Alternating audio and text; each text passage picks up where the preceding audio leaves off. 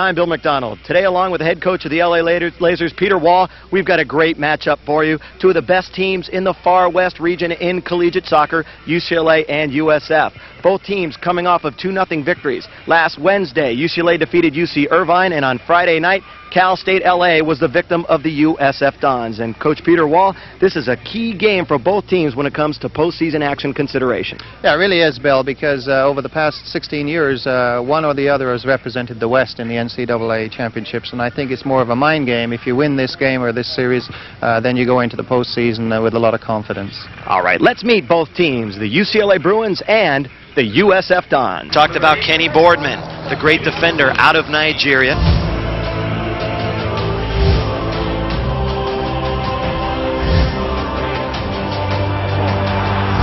Kenny Boardman, born in Nigeria. He's a senior and an All-American candidate. Now makes his home in San Francisco, living downtown, he was telling me before the game. A moment ago you saw maybe the flags on the outer skirt of the field blowing rather briskly, so the breeze. Kenny Boardman out of the back.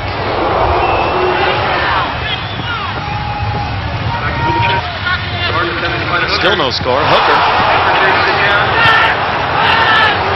trying to muscle around Boardman.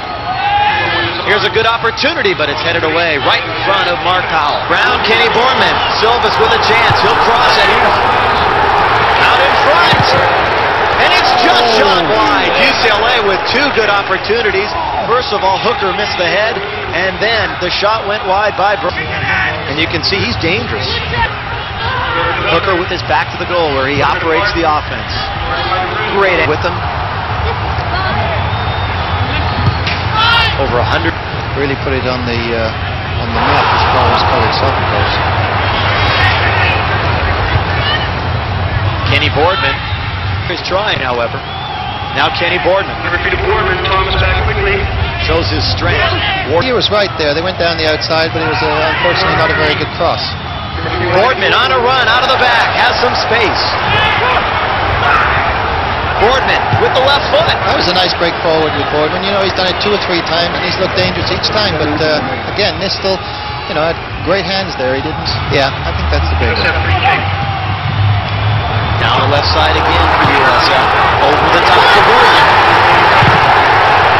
You've seen that. That time they didn't. Boardman has some nice moves. Threw a screen and Nistel reacted late. However, it goes wide. Satisfied with the 0-0 tie, and maybe UCLA not so happy. Boardman. 2 10-minute overtimes, correct. They are not sudden death. So Kenny Boardman down the left-hand side. So looks like we're on course for overtime. Yeah, it looks like we're going to play an extra 20 minutes in this game. And we'll see if somebody can get a chance in that, too. We still have 14 minutes to go, however, in the second half.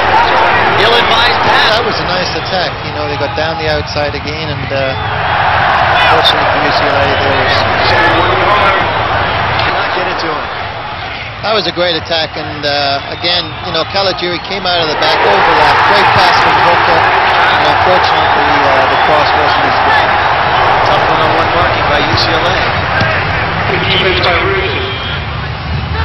And he gets it to Silvas, who will leave it for Skavarna. Skavarna, not a good move at all around Boardman, who takes it away easily. Now we'll play it back for Boardman. Some anxious moments for UCLA, but USF couldn't get the opportunity they were looking for. Now Boardman on one of his runs. Good opportunity in the opening moments of the second overtime for UCLA. We go the other way with the Dons. Impressive in the 2 overtimes after being a ghost, really, in the first half and most of the second half. I think he's getting a little bit more space now. The marking is not quite so tight, and he can do the things that he's good at. And time has just about expired as Mark Powell takes it, and that's it. The game.